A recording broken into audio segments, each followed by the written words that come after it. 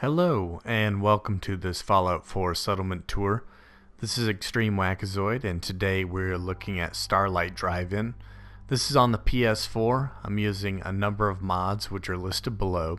And Starlight Drive-In is a large build space. It is a drive-in, and so I wanted to play around with that. I hadn't really given my settlers any single-family homes, so I wanted to do a bit of that, and so hopefully this will give you a few ideas of what you can do with this space. And of course you can go on top of this theater screen, and so I wanted to show you what I've done up here. I wanted to put up like a penthouse residence, and I wanted it to look like it could actually be supported, so it's on top of these crossbars here, and it's kind of a shotgun house, meaning if you shoot a shotgun you'd hit every room like a rail house.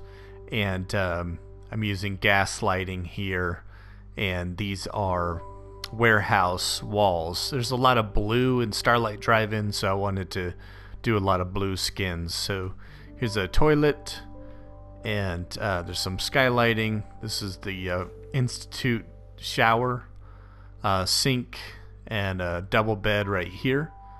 And so this is kind of the luxury housing. So I wanted Starlight Drive-In to be a little more upper scale, I suppose, like I mentioned with the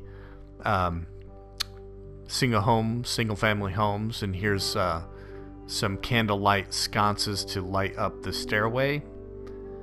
And I did want to do something with the rooms back here, and so here's just a residence with a sink and a toilet and a water fountain.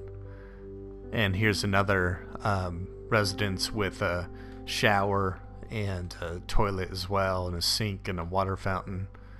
And there's just this lighting here that just exists and you can't get rid of it, so it looks kind of weird.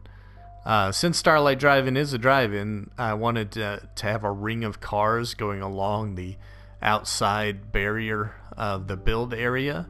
And if you want to do that, you just have to be a little careful of which cars you choose, because a lot of the cars will explode after being hit by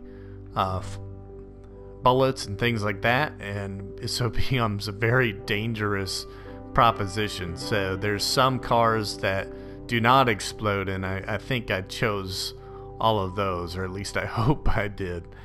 And over here is guard. This does come under attack, and attackers typically come from over there. I have, I believe, 8 settlers. It's just the efficient number of settlers. So it's 3 farmers, 4 vendors, a provisioner, and in this case a guard.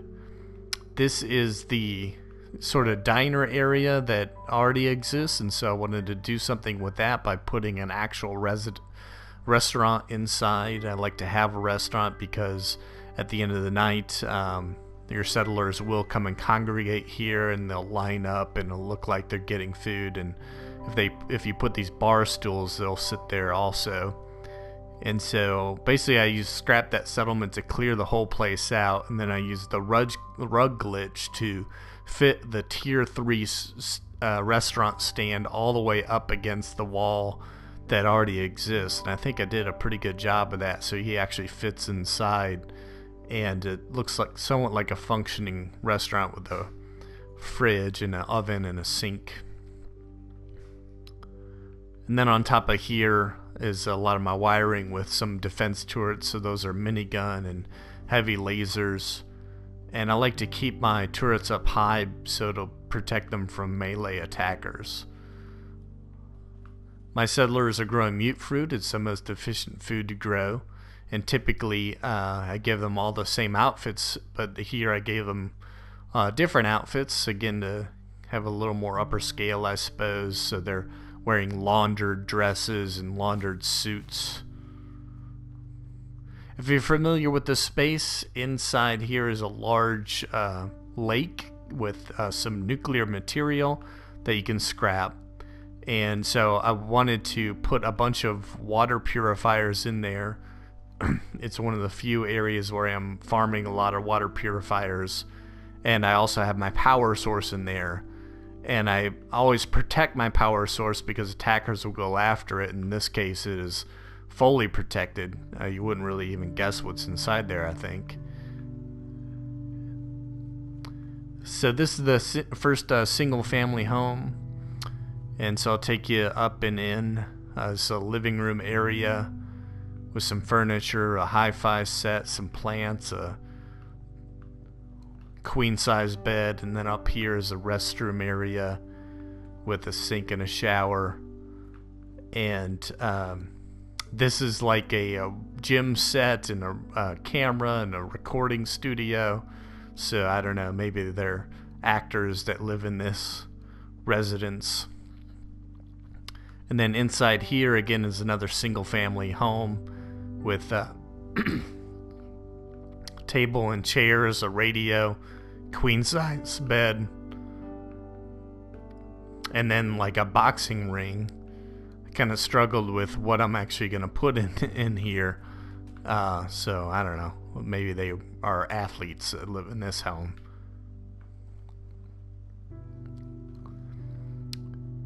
And then I'll take you up here so you can kind of see inside the where I have some power sources in there, and the water, you have to leave it somewhat open to be able to wire it. And in here's my other vendors. So I have a clinic vendor. I give them a lab coat. I use these tier 3 vendor stands, so I place items in the stand so it looks like they're actually selling something. And there's a gurney there. And with the clothing vendor, I like to use these armor stands so it looks like they're actually selling clothing. And then I drop and place items inside the stands there. And here's my junk vendor. And with the shelving, what I do is I build the shelf out in an open space, and then I raise and lower the shelf with a concrete pillar select all trick, and then I place items on each shelf with the OCDecorator mod, and then I bring the whole thing back inside. And I like to use these ceiling fan lights to keep it cool. And so here's the other single family home. There's a laundry set, plant, electronic, place to hang out,